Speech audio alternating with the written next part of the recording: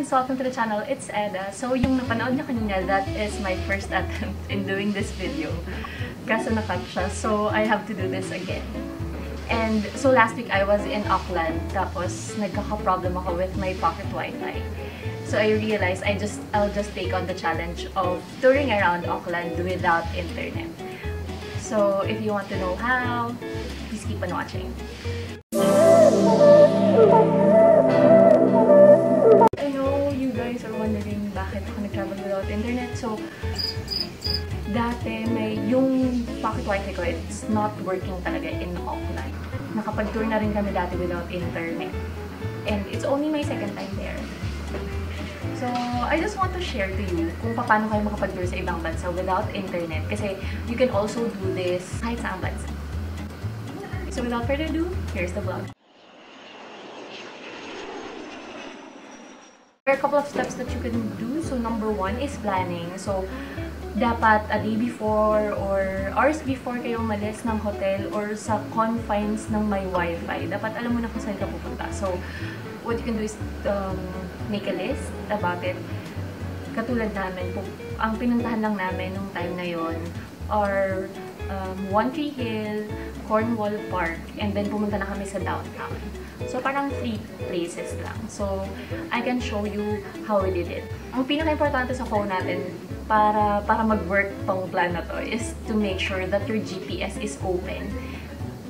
Malalaman mo yon kapag yung may red dot sa maps mo. So, yung ginawa namin nun is plinano namin kung saan kami unang pupunta hanggang sa pag-uwi. Importante na alam mo kung paano ka uuwi. Kasi napakahirap sa ibang bansa. Kasi, syempre, iba rin yung transportation nila doon. Hindi ka aware kung paano ka babalik ng bahay or hotel na pinagsistayan mo. So, dapat alam mo talaga. Tapos, number 2, itinerary. So, dapat alam mo kung ano yung pasunod-sunod ng pupuntahan mo. And make sure na alam mo kung paano uuwi galing dun sa mga lahat ng lugar na pupuntahan mo. Just to make sure, diba? Ang pinaka-importanting app sa phone mo para sa plan na to is the Google Maps or Maps. Ang pwede mong gawin is, 1, hanapin yung lugar na pupuntahan mo. It's One Tree Hill. Lalabas siyang parang ganyan. Like that. Ang sunod mong gagawin is to click Save.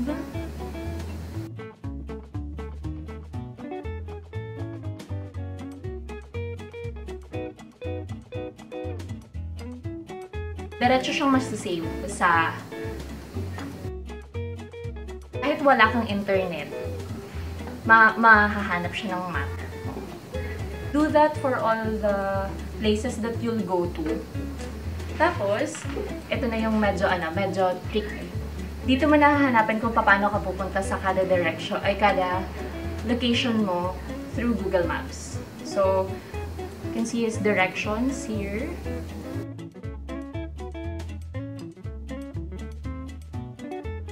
Ipapakita niya sa'yo kung paano mag-commute, magkano yung Uber, kung lalakarin lang ba. So, ang ginawa namin nung time namin, dapat magko-commute kami since late na at abutin kami ng 1 oras just for the commute. Nag-Uber na lang kami. But, for the sake of this video, yan, here you go. Ganyan siya lalabas. Ipapakita niya sa iyo yung direction na anong pwede mong sakyan, anong number ng bus ang pwede mong sakyan, anong oras siya darating sa station, and all of that information. So now, ang gagawin mo is screenshot mo na yan.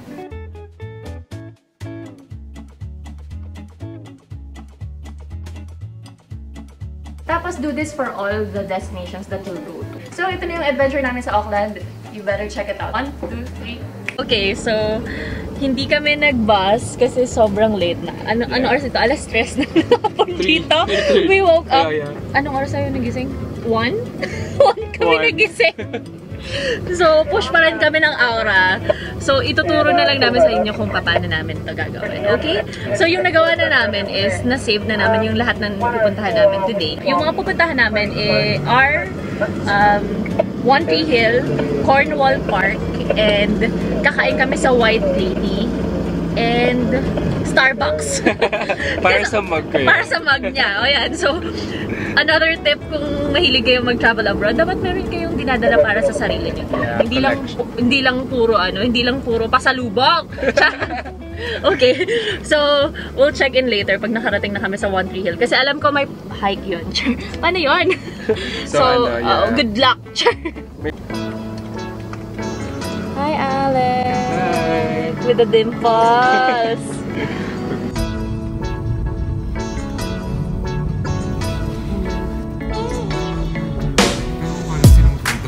Anong tourist spot sa ito? Pagod. Yung pa XOXO wala pong cardio. Tayo lang yun.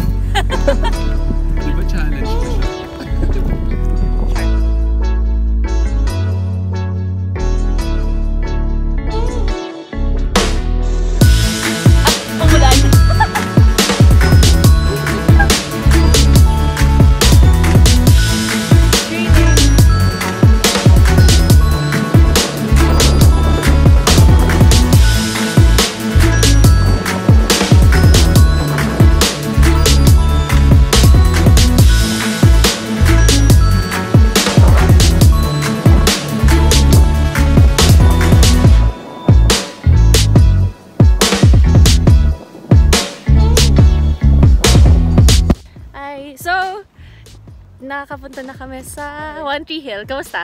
Okay naman, nakapagod nung una.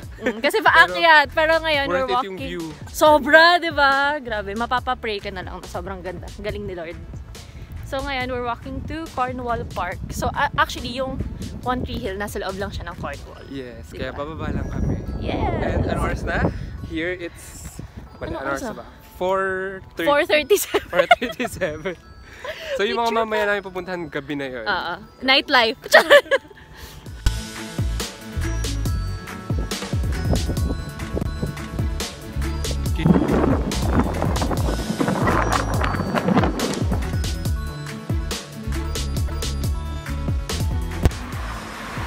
Hi sir, so this is the bus going downtown? Yeah.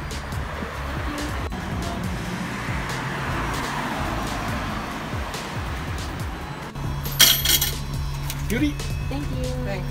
Thank you. It's a success. Nakapunta na kami sa One Tree Hill and Cornwall Park. Nakadalawa na. Yeah, nakadalawa na. And nandito kami ngayon sa double-decker bus nila. Yes, we're going downtown. Yeah, front row seats. Front row seats. Nakitanong lang kami, tapos nakapunta na kami, nakasakay na kami agad. Ano lang siya, parang 5:50. 5:50. Yes. See you sa downtown. See you.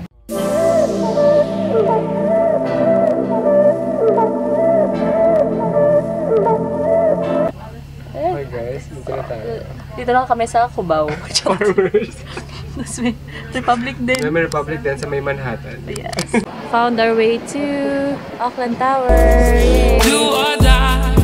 Is it me or is it you? You can say I've been trying. Hi! Nasa downtown Auckland na kami. Downtown Center. So, naghanap kami ng masarap na kainan. Tapos walang wifi. So, travel tip for you guys. Since wala tayong wifi. May mga establishments na parating may wifi. 1, Sephora. 2, H&M. Ano pa ba? Forever 21 usually meron. May mga place or lugar sa downtown usually na merong internet. So, mga pwede mong puntahan or pumasok na may internet usually. Starbucks, H&M, Sephora. Yan yung mga big na parang mga stores na makaka-connect ka ng free sa internet. So, kung medyo nagpapanik ka natin, hindi mo na alam kung saan pupunta, maghanap ka ng mga ganong stores para alam mo kung paano bumalik.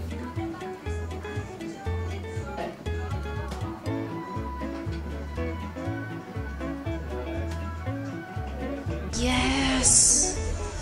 Yay! Yay! Hi! So, down to our last bus ride going home. Yay! So na-push namin yung walang internet. Actually, hindi naman pala. Nag-internet kami nung last part na nasa downtown na kami. Starbucks. Sorry guys. Pero, ayun. Nahanap namin yung way going home. Yay! Tulog na kami. Good night. So guys, that's it. Thank you so much for watching this vlog. So if you learned something from this vlog, go give it a like, thumbs up, and hit the subscription button if you want more videos about traveling abroad, travel tips, saan pwede magpapalit ng pera na mura, what else? Anything about traveling. Just tell me what you want me to do and I will do that for you. Wow! Char! So you can follow me on Instagram at BinibiningEdda. That's it for me. I'll see you in the next one. Bye-bye!